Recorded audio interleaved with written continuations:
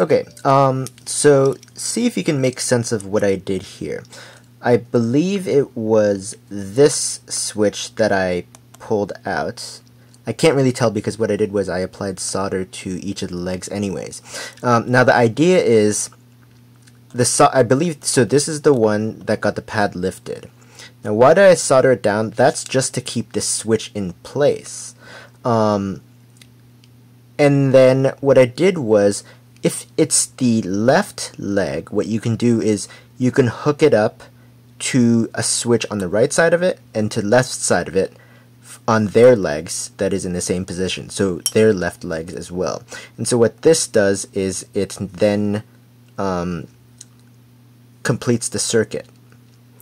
And then if it's a right leg that got the pad lifted, what you're gonna have to do is like over let me try to get this focused.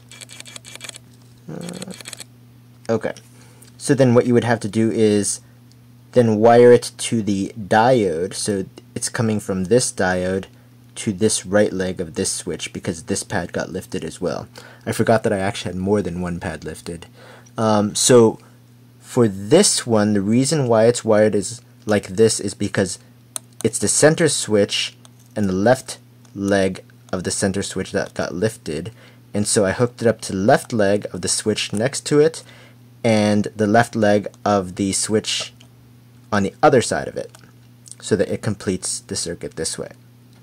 And then if it's on the right switch, this is of course if you're looking at your AND Pro on the back with the spacebar and then the microcontrollers at the bottom.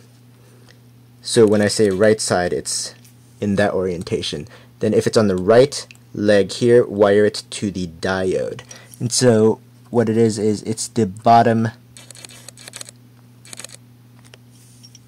So this is the top of the diode, and then the bottom of the diode, wire it to the bottom of the diode, and then to this leg. Yep, and then that's about it.